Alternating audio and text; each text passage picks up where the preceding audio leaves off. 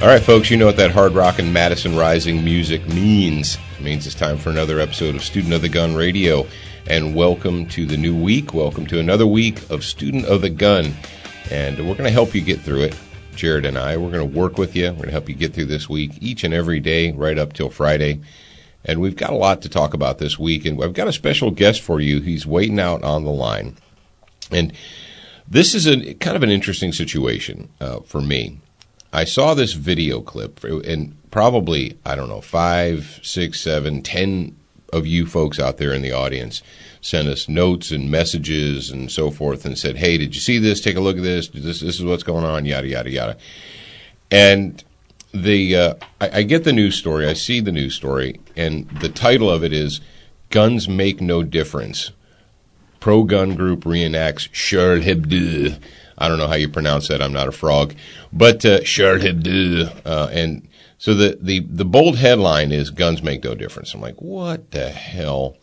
So I watched the short video. And, of course, the video that I see is the local Dallas news station or Fort Worth or whatever it was. And the little reporter at Chick, they do a voiceover, they show a bunch of video, and then at the very end, she comes on and she summarizes what you just saw. And she summarized and she said, all but one victim, in all the scenarios, all but one survived or was killed. And the only one that survived was the one that chose to run away. And, guns make no difference. So obviously I'm duct taping my head. I'm smacking my forehead against the wall because here we go again. And we know that you guys are smart. You know that after the Virginia Tech deal, that CNN set up this hoax, thing where they took a bunch of volunteer college students and gave them Sims guns and said, okay, here, go play. And they said, see, it wouldn't make any difference. All of you pro-gun people who think that you should be allowed to have guns, you're all crazy and out of touch, and only a well-armed state can, solve your problems. Well, that's what I saw, and that's what I do. So that's what I had to go on. Well, what I didn't realize is that one of the guys behind the masks, one of the ones that you couldn't see their face, was my friend Sonny Puzikas. And I've got him on the line right now. Sonny and I talked off air previously, and he said, yeah, there were a lot of lessons to be learned that you didn't get from the 2-minute video. And so I said, all right, let's go ahead and hash it out. I'll bring you on Student of the Gun Radio, and we're going to talk about it. So without further ado, Sonny Puzikas. Hey, Sonny. Hello, Paul. Thanks for joining us. Hello, Paul. Hello, Student of the Gun. Well, without any further ado, I guess let me address the headline as it stood, that guns make no difference. Gun by itself placed in the vicinity of the event without a person willing and to some degree capable to use it would make no difference. That is a fact. So besides that, a gun's not just a magic talisman that, like, the presence of a gun in a building doesn't provide a cone of protection around everyone. No, and I think for the training community and the population, the segment of population that do choose to own and carry weapons, that's also an important factor to realize that just by the virtue of you having the gun doesn't necessarily significantly increases your chances of, prevailing, surviving, whatever. There needs to be training. There needs to be some knowledge and skill how to use it, and that did make a lot of difference. That was not reported by news. Now, before we get it a little bit farther, some people, I know you're going to say, like, how could they not? But some people in the audience, they're hearing your voice right now, and they're thinking, this is the first time I've ever heard of this Sonny Puzikas character, and he doesn't sound like he's from New Jersey. Could you give the audience a quick background about who Sonny Puzikas is and how he got to Texas? Well, I wasn't born in Texas, but I got here as soon as I could. I was born in the former Soviet Union in Lithuania. Immigrated to U.S. in the mid-90s after my military service in the Evil Empire. And as you know, since then, since we met in the personal protection business, I've been doing for quite a few years protection work, and for the last 15 or so years, been involved with training. Yeah, Sonny and I actually met on a bodyguard contract in 99, Sonny? 98 or 99, something like that. 99. Yeah. So it's been that long since that we've been acquainted. And let me tell you what, folks, if it's anybody who knows the mind of the modern goat rapist, it's Sonny Pazikas. He knows what they're all about. He knows what they're capable of, and he knows how to defeat them. Unfortunately, people aren't always receptive to that because it might hurt someone's feelings. Yeah, well, feelings are like certain parts of anatomy. Everyone has them, and it's okay. And I'm getting too old to worry about hurting someone's feelings. You can't be loved by everyone, and that's just the nature of this life. Well, all right. Tell us about this the Patriot Protection scenario and some of the actually what the results that you found that weren't recorded and weren't reported. Okay, well, first of all, let me just go a little bit in detail about what was the setup, okay? The whole thing happened basically within 24 hours. Patriot Protection, the only role that Patriot Protection served was facilitating the so-called study. The idea of study came from the group, I believe they are from Austin, called The Truth About Guns. And they basically contacted Patriot Protection saying that they wanted to reenact as close as possible the scenario that played out at Charlie Hebdo offices in Paris. And they wanted to invite just a regular concealed carry folks, basically from the street, and have some actors to play, other people in the office, and have a couple of instructors affiliated with Patriot Protection or whatever to play bad guys. Okay. So the setup was, when people say, that all the shooters were without glue, to me it's funny. We always mock anti-gun community, for their bias, for their closed-mindedness and how short-sighted they are. Yet, in comments after the whole thing kind of blew up, you hear all these people, gun owners, supposedly adults, screaming how much better they would have done because, they are not just gun owners, because they would have just wasted and smoked the terrorists and so forth. These were your average CCW people.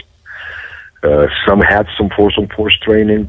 Some only went to NRA-mandated training, whatever is required to get the permit. The minimum 8 and hours. Like it, dislike it. The truth is that majority of people are of that caliber.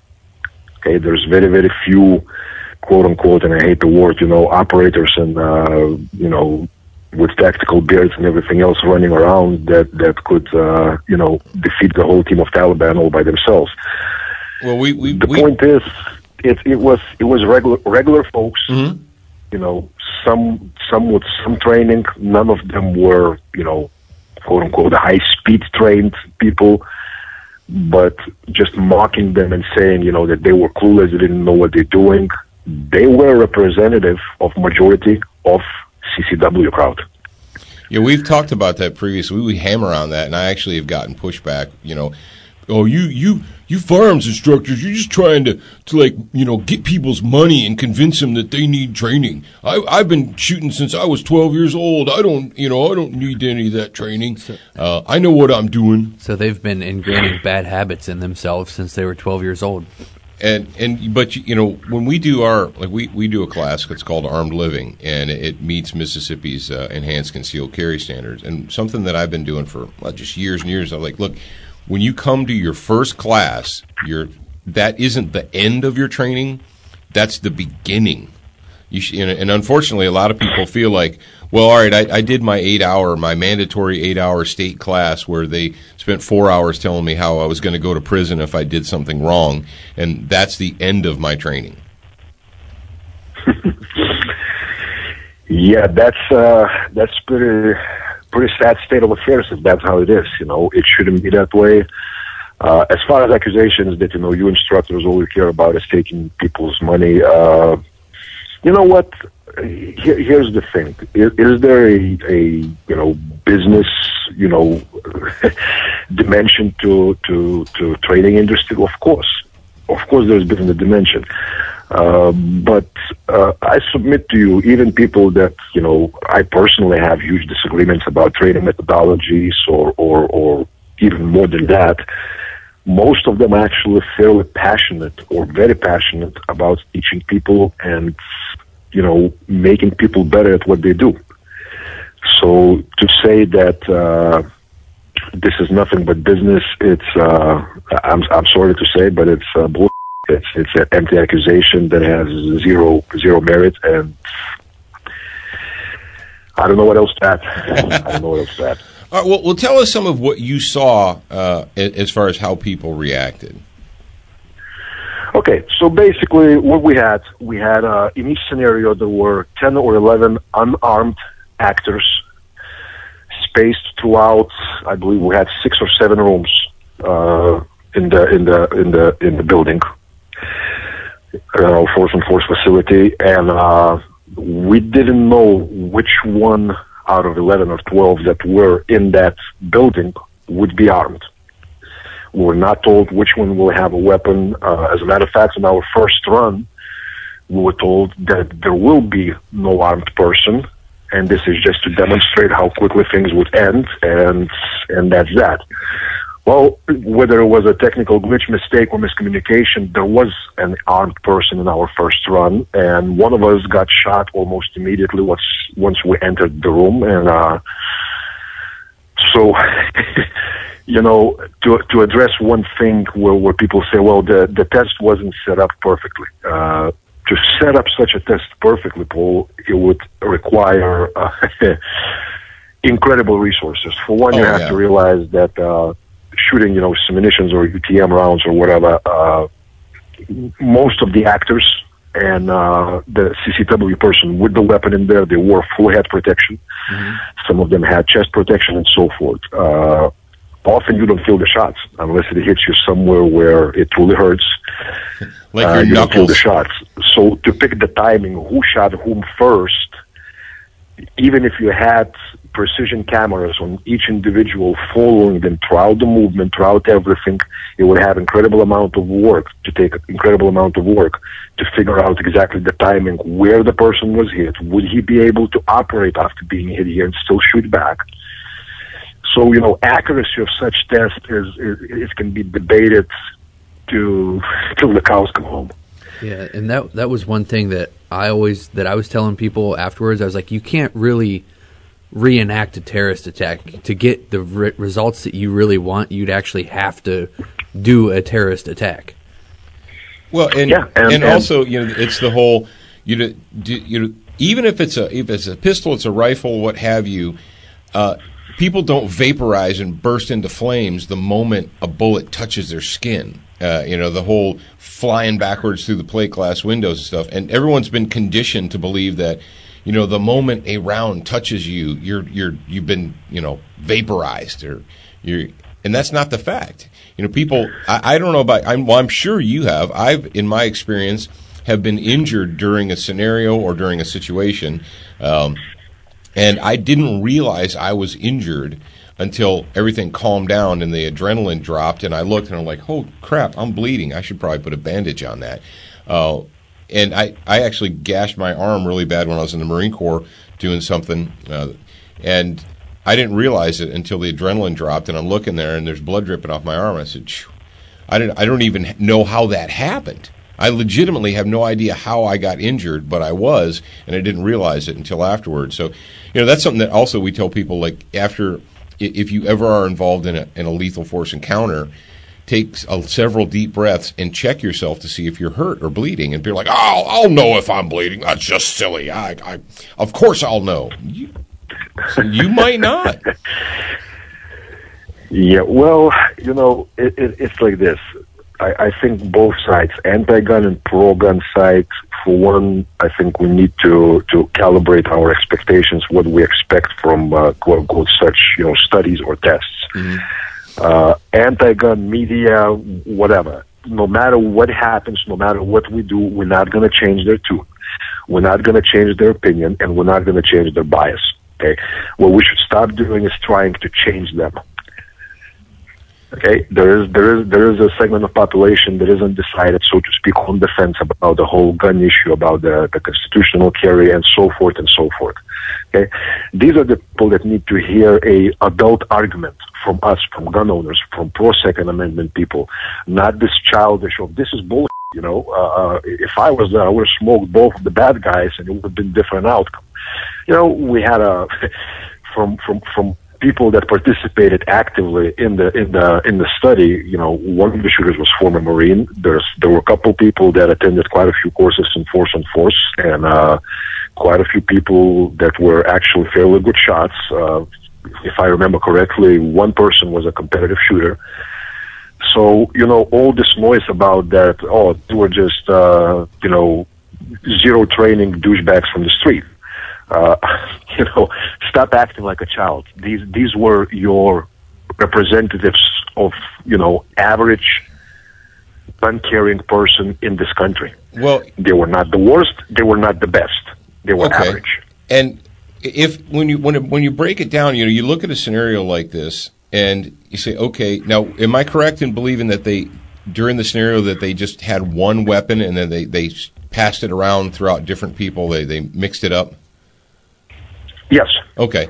So let's say, you know, and a lot of folks, like, for instance, you remember the just recently the Las Vegas police, the murder of the two police officers, and then they walked into the Walmart, and the concealed carry guy, he failed. Yes. Well, he failed, but he didn't fail. And we talked about this in detail on the show. That guy engaged the bad people, and he was shot by a secondary bad person, right? Now, my question to this is, and this really hacked me off, is they interview the guy's buddy who was there with him, who said, "Hey, my buddy, he saw this and he says, I'm gonna stop this or whatever." And I wanted to say to that guy's buddy, "Where was your gun, douche? How come your buddy was the only one carrying a gun? How come he had to be the designated gun carrier? Where were you?" And if there were 2 or 3 armed good guys, numbers always matter. And you know, the old axiom of, you know, bring a gun, bring friends with guns. If you have to go to a gunfight, do cops go to gunfights by themselves? No, they bring friends with guns all the time, as a matter of course. And so, you know, and as far as the guy in the Walmart, the fact is even though he died, he forced those 2 douchebags, those 2 scumbags, he forced their attention upon him. And let's say that they only had to deal with him for 30 or 45 seconds, maybe a minute. So they deal with him for a minute. How many people escaped from that building in 1 minute while they were dealing with him? In a minute. Yeah, I mean, if I said, go, start running, how far could you get away in a minute? Could you be out of Walmart into, you know, in the parking lot at your car in 1 minute if you ran? Probably. So, you know, that guy, he died, and I'm sorry that he died, but he died sacrificing his life so other people could get out and live. And you know what? If you choose to fight, you might die. But if you lay down on the ground under the table and put your hands on your head, you absolutely 100% will die. Oh, thoughts? It's, you know, I'm 100% with you when and I'm going to use maybe stronger language than I should, but when stupid folks say that something like that makes no difference, yes, it absolutely makes difference. It actually makes very, very significant difference. And you know, back to our test. After our first one, where the gun owner was a surprise for us, we didn't know there was supposed to be someone with a gun, and one of us got shot almost immediately, and then, you know, the other one engaged and took out the gun owner, and then engaged other people and so forth. When we went in for the second time, knowing that there is a chance that there's someone there with a gun, for one, it significantly slowed us down. We actually started using some kind of a skill tactics upon entering the rooms, upon clearing the corners, and kicking in the doors and so forth. Okay, that by itself, giving time is a significant difference. Like you said, even if you're able to provide, through self-sacrifice, if you didn't succeed in successfully engaging both bad guys, if you're able to provide your coworkers, your friends, your family, whatever, 15, 20, 30, 40 seconds, I'm sorry, people can jump out the windows, people can start doing all kinds of things. Later on, we talk to students. I'm like, first shots ring out, there is a shootout between one good guy and two bad guys. Others can do all kinds of things in your offices. You have paper, light that on fire, let the fire alarms go off. Do you think that's not going to be a distraction to the bad guys? Do you think that's not going to add the time to what they, attempting to do? Of course it will. It makes very, very significant difference. Again, my comrade or me, when we were shot on a few occasions, we were shot with UTM rounds. Okay? I don't know, no matter how determined the attackers are, but when we see your buddy's brains leaking out, it may actually have effect on your determination. Yeah, it's like, if it doesn't have an impact upon your determination, it's probably going to have impact upon your sound judgment on what you're going to do next. Yeah, people say, well, what am I supposed to do? It's just me and there's 2 or 3 guys. Shoot the first one and see if the second ones want to keep coming. And yes. Most vermin, not all, but most street vermin, if you shoot the alpha, they'll scatter. Not always, but a lot of them times they will. My question to Sonny is, and you might be able to answer it too, but my question is the ratio of terrorists that actually go in and they do insurgent attacks like this one where they walk into a building. Are they usually more trained than your typical goat rapist, or are they just at the base level? From little that I've seen on the video of those 2 guys in Paris, I would say that they were definitely not newbies. Mm. Okay, they were definitely not newbies. Would I call them, tier 1 level guys? Absolutely not. But you don't have to be tier 1 when you have 2 rifles. Right. Yeah. And the whole walking around. So all screaming, this, how well trained they are. Are they operator level? Are they civilian level? It's relative. Again, from what I saw, based on how those 2 guys worked, I would definitely say they were above average. Right. So they've got. But then again, we always saw small outtakes.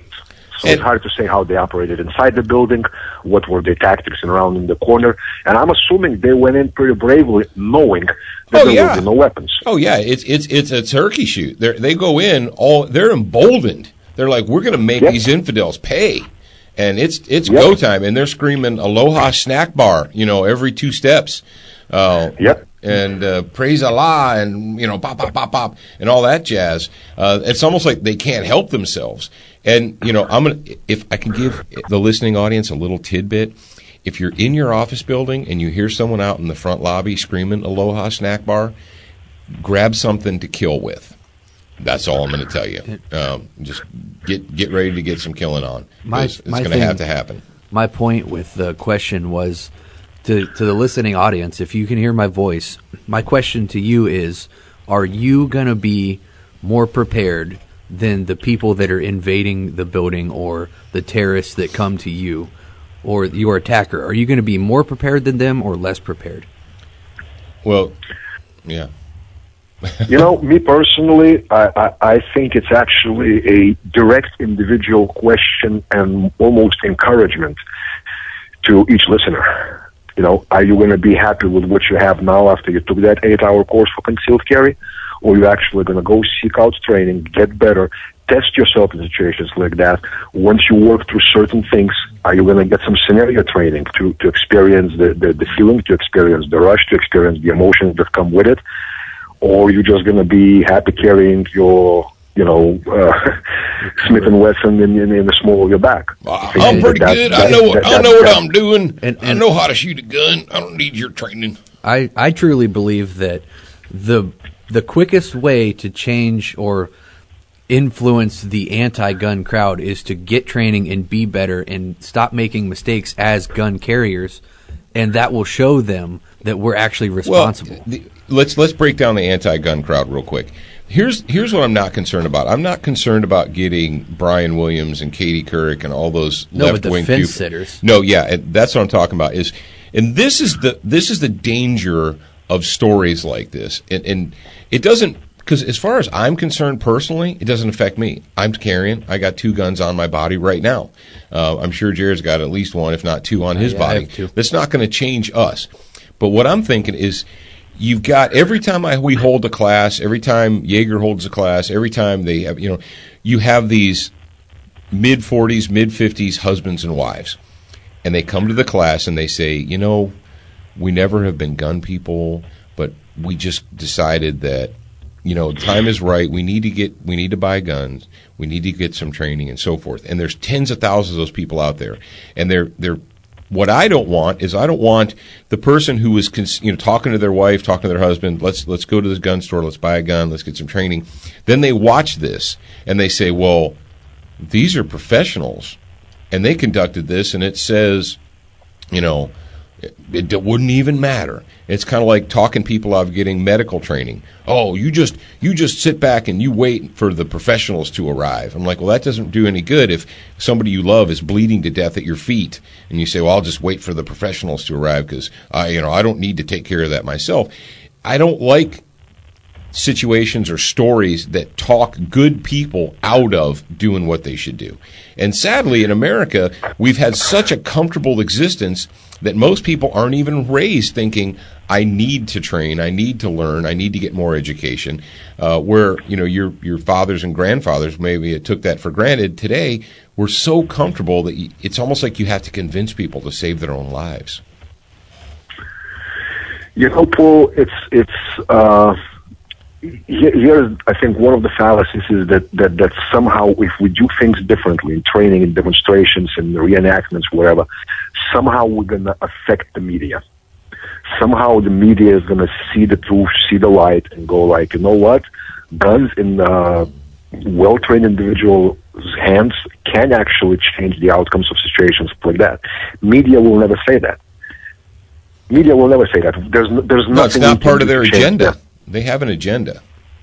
They have an agenda. They're paid by people. They belong to people that have an agenda. The people that finance the agenda, the Bloombergs of the world, the moms against whatever, all those, zero common sense people.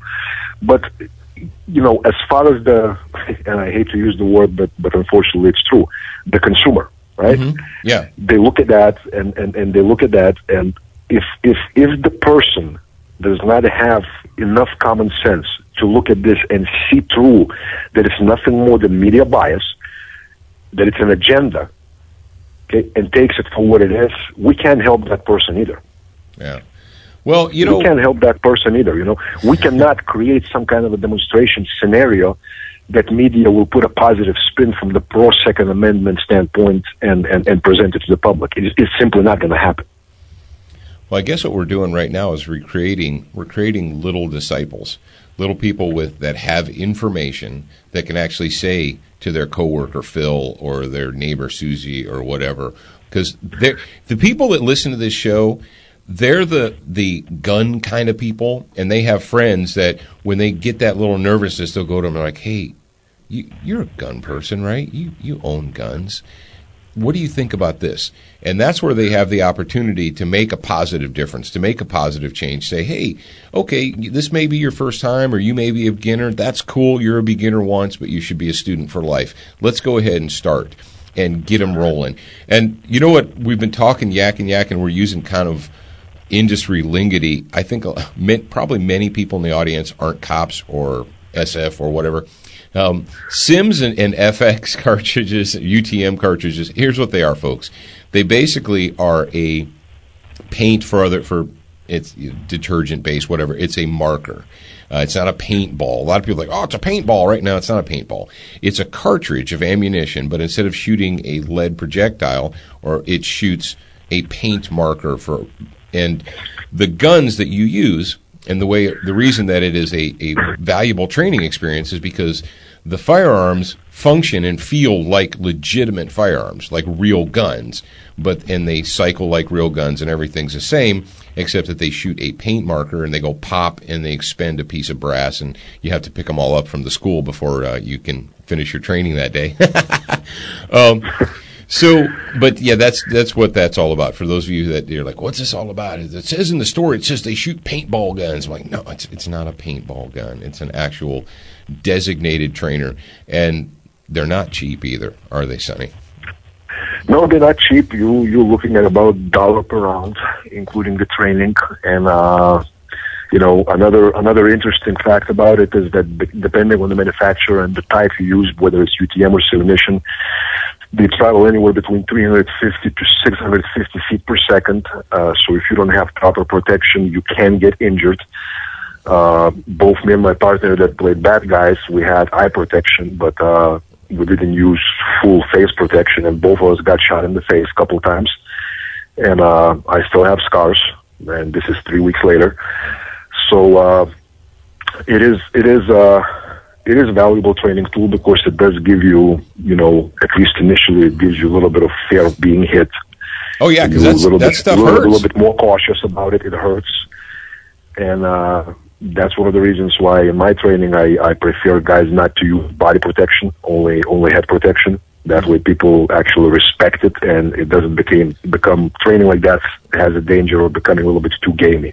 Yeah, well, like when a team, when you have a SWAT team and they enter, and they're all jocked up with gloves and pads and helmets and everything, and you're peppering them, and they're just coming through like the Terminator. And you're like, it's like the Terminator, man! I just emptied a whole magazine and he's not stopping. Well, the Sims training and Force on Force, that is the closest you're going to get to a gunfight without actually being in a gunfight. Oh, and speaking of Force on Force, at this point, it is. At this point, there isn't any better alternatives to actually experience the factors that are present in the gunfights. Obviously, there is one very, very huge factor missing, which is fear of death. Yeah. But that unfortunately cannot truly be duplicated in any kind of training. If you want that fear, go jump out of an airplane. Yeah, that or travel to Syria. Yeah. Oh, speaking of which, brother, what do you think about King Abdullah pulling out all the stops over there? Good for him. It's. I know there's a lot of chatter. Warrior King and all that. Look, I mean, he's a soldier. He's. It's to me. It's all good. It's nice that he's pulling the stops. They're doing it. Truly, what bothers me is that, for the most part, the world was silent, when, 50, 100,000 died. But it took something on TV, something gruesome, something that we perceive as, this is barbaric. Guys, this is war, beheading person, burning person, and all that. Think about it, That's one of the reasons when I was in the military, we were always kind of joking about it. We go like, I prefer to be door kicker versus the pilot, because pilot is always the most hated by the enemy. If they capture you, because how they look at you, you're dropping bombs, you're burning people from the distance. They see those people, that whether they're combatants, terrorists, or just freaking civilians, they see people burning from the bombs being dropped and all that stuff. So, we've just been so insulated from true horrors of what people in the world see it every day, that once we see it, we'll go like, it's a call for action. Call for action was a long time ago. Yeah, it's kind of pathetic that we're allowing the Jordanians. It's like, I don't want to get into politics on this because we're actually 34 minutes into it. But yeah. Well, I actually want to. We got to do a good guy of the week, and then we're going to cut out the show. But Sonny, I wanted to thank you for taking the time out of your day to talk with us, and we really appreciate it. And it gives. You know what? We wanted to give some perspective to this, and folks, if you get this is, I guess, the takeaway that you really should get from that whole entire situation was, if you're going to carry a gun, you need to have more than just a gun on you. You need to have some skill in your body. You need to have some confidence in your skill. And if you're the only one in your crowd that's carrying a gun, get a new crowd. Get a new crowd.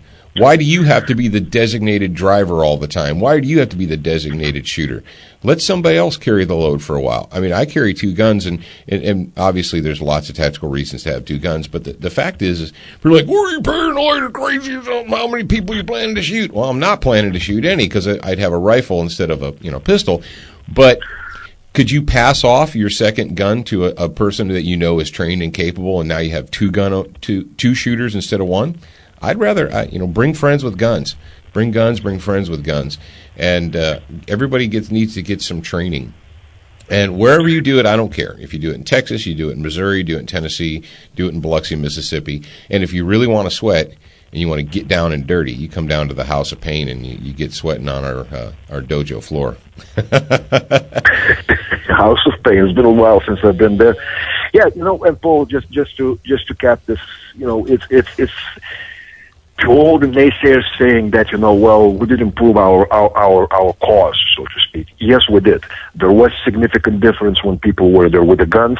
Yes, unfortunately, for those who expected perfect results, there was not a single instance where both of the bad guys were eliminated. Mind you, I do have some training and background. My partner is a former Marine with combat experience, and we knew that there is a person with the gun, and we knew the building layout, and we had some other factors working for us, and we were not afraid to die because it was a marker rounds. So, again, at least 5 or 7 times one of us was shot. A couple times, definitely fight-ending shots to the face, neck, chest. Other times there was legs, there were arms that would definitely change our capabilities, affect our capability to continue do what we were doing. Mm-hmm. Difference was very, very significant. Do not expect media to give you that, because they won't, no matter what we do. Use your own mind, use your own common sense. Guns would make difference. You don't need to go out there and scream and be upset. The outcome was not perfect, and good guy didn't win with a score, 2-0. Right? That's not reality. Things happen. There's too many variables involved. Have your weapon, carry your weapon, train with your weapon. Instead of spending extra money on the newest holster, newest tactical pouches and all that stuff, spend more money on training. Do force on force training, not just live fire plinking at the targets. Go get involved. That's how you get better. That's how you can make a difference. Or you could get one of those daggers that you can stick to the bottom of your magazine plate. So that way you'll never lose your mag because it'll be stuck in your hand. There you go. All right, Sonny. We appreciate you taking the time to be with us today. And, folks, we're going to come right back with our Good Guy of the Week. For all you guys that follow us on Facebook, you'll know that I opened up the Good Guy question to the Facebook followers this week. That's facebook.com/Student of the Gun. Or you can just go to Facebook and search Student of the Gun on there, and it'll come up. I opened up the thing, and Dad's over there staring at me sideways headed for some reason. I don't really know why. But you have a doll right there. You want to shake it? Well, anyway, so you can go to facebook.com/Student of the Gun, and I opened up the question on there last week. I believe I did that on Friday. And I said the best question posted in the comments below will be chosen for the Good Guy Pack next week. And we actually had a lot of good questions there. One of them is going to be a topic for an entire show. So stay tuned for that. But this week's Good Guy is Jeremy Manley. And congratulations, Jeremy. I need you to send me, that's Jared, Jarrad, at studentofthegun.com. I need you to send me type your name, your mailing address, your phone number, your shirt size, and your email in there for me. That way I can just copy and paste. It makes my job much easier, and I appreciate it. Anyway, Jeremy says, why is it so important for your first reaction in a potential life or death situation to be moving from where you are, standing or sitting? That is an excellent question, and the reason that we picked that question is because, number one, I believe that lots of people in the audience may be, having a question about it, or they've seen it, or how many of you out there have seen, training videos, or you watched YouTube videos or whatever, where people do that, and you're like, all right, dude, what's the deal? Is that just some kind of weird happy dance that tactical trainers do to make them look more tactical and what have you? And I've actually had people that are supposed to be firearms instructors, or at least they have a certificate on their wall, who don't understand that. And they're like, why are you moving all around? Your target is there. Take care of shooting your target first, blah, blah, blah, blah, blah. Okay. Well, number one, unless you are going out with a gun already in your hand and you have the plan to engage human beings with your firearm, if that's your plan, then you don't need to worry about it, because you are the initiator. You're initiating the action. If you're Joe average, citizen, if you're just a dude, or even if you're not a dude, even if you're a cop and you're just going about your daily day business and you're writing tickets or you're getting coffee or whatever you're doing, and you are aggressed, someone aggresses you, someone attacks you, someone initiates. They are the aggressor. They start it. You are in a position where you have to react.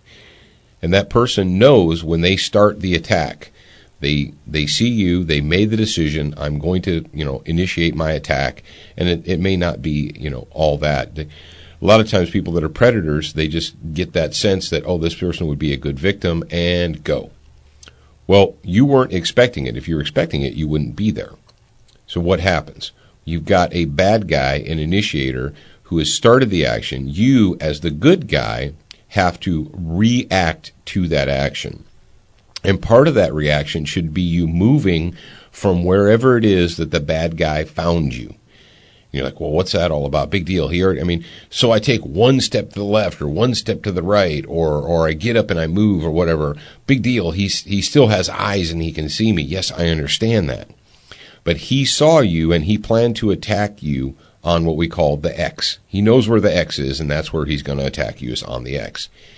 And you move off of the X. You move, and he doesn't know which way you're going to move. He has no idea because you are acting on your own. What he's going to have to do, he, she, they, it, they're going to have to change their plan ever so slightly and redirect their attention to the left, to the right, to whatever. And what that does is that gives you an opportunity, because really what you're doing is you're playing catch up with them. There's this thing called the OODA loop. It's observe, orient, decide, and act. Or it's also called Boyd's loop. And we get into that in great detail in training classes and so forth. But when you are on the receiving end, when you're on the defensive, you have to do, if you hope to survive, you have to survive. You can survive by violence of action, and I'm serious, violence of action. You can't halfway yourself out of an attack. And you have to do something that the bad guy is not expecting. Because when you do something that the bad guy is not expecting, then he has to take a half a second, a quarter second, a full second, what have you, and reevaluate his attack, re-aim his attack, whatever he happens to be doing. If we're talking about a firearm, if he thinks, okay, I'm going to shoot you right there where you're standing, and you move 4 feet to the left, then he has to redirect. And you say, well, big deal, it only takes him a half second to do that. Life and death scenarios are measured in fractions of seconds. Whoever is ahead in the fractions of seconds generally tends to be the winner. So it's always a good idea to do something that the bad person is not expecting. And that gives you that margin to kind of get ahead. Because let's face it, you're walking to your car from the movies, from the restaurant, from the grocery store, from work, from whatever. And someone has decided that they're going to wait, they're going to lay in wait in the parking lot, and they're going to attack the next person that walks to their car. They've already decided they're going to do that. That is their plan. And they're going to wait until you get to X spot, and then they're going to come up to you and they're like, hey, buddy, what time is it? And as soon as you look at your wrist or whatever, they're going to pounce on you. Bam. As soon as you're not expecting that. You're expecting, I'm going to get to my car, I got to get home, I got 45 minutes to do traffic before wife has dinner on the table, if you have a normal family. Otherwise, maybe you're a wife and you're like, I got to get home because my husband's going to have dinner on the table, whatever. The fact of the matter is you're not planning on being attacked. And if you hope to survive that attack, they've already figured out their ambush. You have to do something that they don't expect. And that is the whole reason that we teach people to move, shift, get off the line of sight, whatever. Do something unexpected to buy yourself a half a second, a full second, whatever. So it's always a good idea to do that. You don't want to, the worst thing you can do is to just freeze and stand there, because that's what they're expecting you to do, and that's what they're hoping you're going to do, is just freeze in place and allow them to pummel you, stab you, shoot you, whatever it is that they feel like doing. So moving is always a good idea. And they say, well, all right, it's a good idea, but should I do it when I'm training? Should I do it when I'm practicing? Yes. Because if you can't do it in the static environment or the safe environment of a practice range, how do you expect to do it in the adrenaline dump, the panic of, oh my gosh, I was going to walk to my car and now I'm being attacked? You've probably got the emails that I sent recently. I only sent it to some of you, the more active ones. So if you're not an active subscriber, you probably didn't get the email. But what did we say? We said that you default to the level of training that you master. And how do you master something? It's something you have to do it like 10,000 times or something. Yeah, I mean, depending on which martial art instructor you talk to, number of punches, number of kicks, number of whatever. But yeah, you have to actually do it before you need it. Yeah. People think, oh, well, if the time ever comes, I'll know what to do. No, you won't. You're going to panic, or you're going to freeze, right. Or you're just going to stand there trying to figure it out, and then you're going to be on the ground looking up. And also, another thing, going back to what Dad said about the attacker being ready, your attacker has had hours, days, maybe weeks to plan his attack on you. You are stuck. You are left with seconds to decide what you're going to do to save your life. Yep. Do you have what it takes to make that decision, the split-second decision that you need to make? That's the question that I have for you. Do you? Do you have the confidence it takes? Do you have the knowledge? I don't know. I can't answer that question for you, but you can. All right, well, that brings us right up to the end of the show. We want to thank Sonny Pazikas for joining us today. We really appreciate it. We got really deep into the weeds with force on force and scenario training and so forth, but that's something that you guys need to know about. Folks, we're going to be back tomorrow. It's just the beginning of the week, and we got a whole week ahead of us, so thanks for joining us. Thank you to SWAT Fuel, SWATfuel.com, Velocity Triggers. If you've got a black rifle, Velocity Triggers has something for you, and Brownells at Brownells.com. Check those guys out. If you own a gun, Brownells has something for you. All right, folks, don't forget, what are you? You're a beginner once, but you should indeed be a student for life.